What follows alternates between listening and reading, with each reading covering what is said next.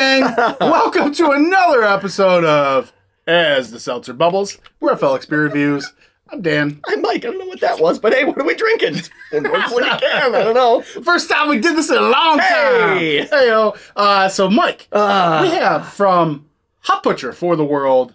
This is hop water for the world. All right. Dude.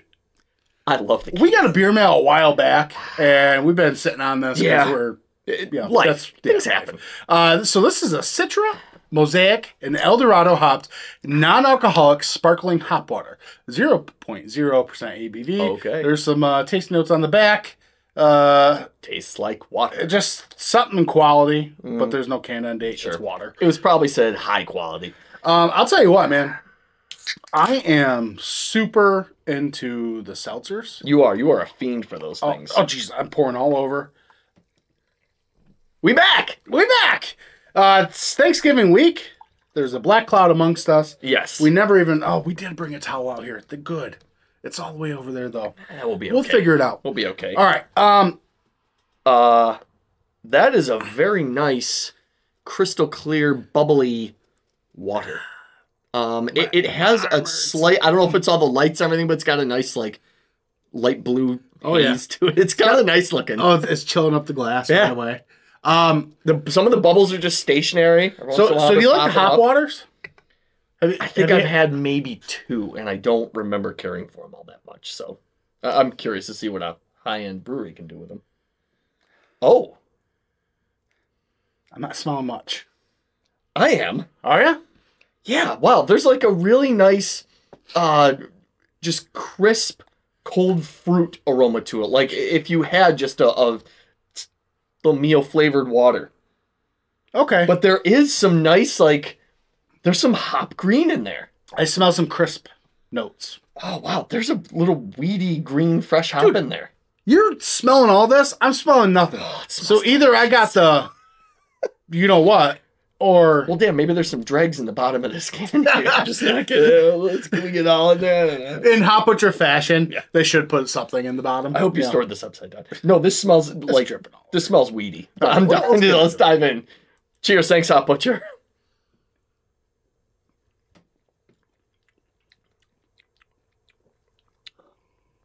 Okay. Carbonation. You're the hop water expert. Okay, here's the thing.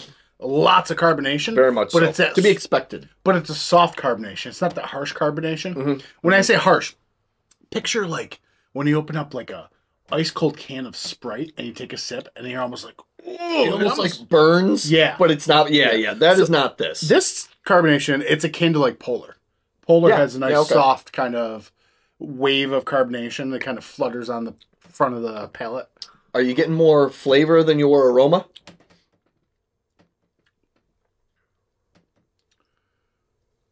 Being the fruited seltzer expert that you are. So here's the thing. I'm getting a lot of greenness.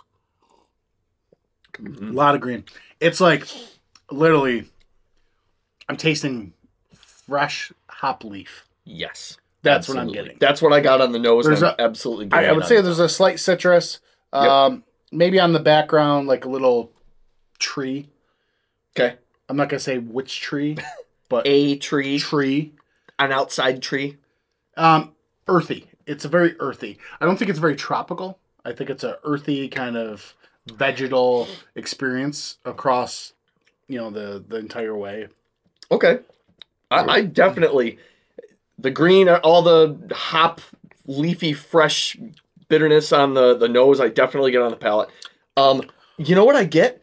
You remember Orbit gum? They had a couple. They had a berry gum and like a orange citrus one. That's the citrus flavor I get on. That's the Austin Powers gum, right? I don't know. With the Orbit lady? She's dressed up as the flight attendant? Yes. And during the height of Austin Powers, they did like the thing, Was there a crossover commercial? Yeah, baby. I don't remember that at all. They smile and there's that fake twinkle. Of the yeah. Oh, all right. Unless that's all in my head. I made this whole thing up.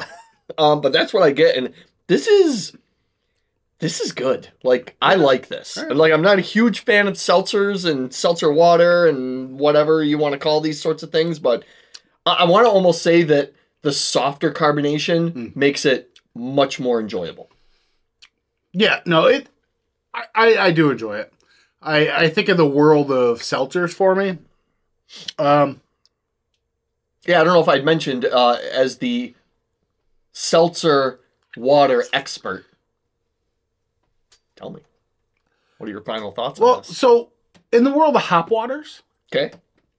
I don't think this is the best I've had. I've had so there's a brand out there called Hop Water. Right. We had a couple of those at one point, way back when. No, we did the Hop Lark. Did we? Mm-hmm. What did we get at Lori's Natural Foods? When we were on that date.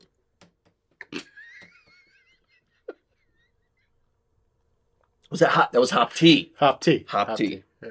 That's what. Never mind. The people in the store, Mike made I them. like that hop tea. You know? Mike made them believe we were on a date. They weren't as progressive as we were. So that was pretty funny. I am enjoying this. Yeah, so like Hop Water, I enjoy that because like they have a lime one that they do. But I don't know if they like do hops and natural flavors too, or if it's just the hop speaking. Lagunitas Hop Water. That's like a pretty dank one. But like unless you get it fresh, it's kind of turns weird. No, this is really crisp and refreshing, and I could definitely see. You know what? I could see at the brewery. Let's say you down a couple of their beers or whatever, and maybe you gotta like sober up before you leave or something. Yeah, you could sit there and enjoy one of these. Yeah, I completely agree with you. This is fantastic. I'll do some tasting notes. Yeah, sure. All right, so font, very small, but surprisingly readable.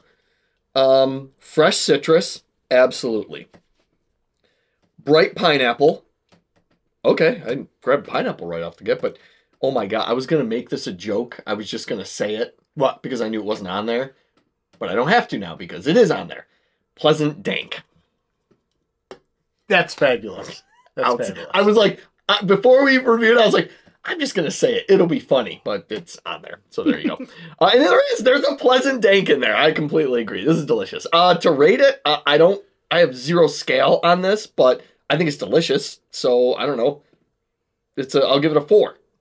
Okay. Because I have nothing to put it up against in my mind, but this is really good. I'm going to give it I've been so distracted. There's so many things distracting me right now from this review. Yeah. The fact that it's been a crazy few days. Well, it spilled. The camera messed up before we reviewed. Water.